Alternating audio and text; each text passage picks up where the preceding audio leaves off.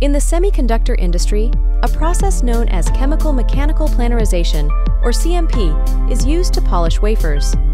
This process is designed to remove excess materials and create a smooth surface. Proportion air is often used to control force in CMP machine pad polishing applications.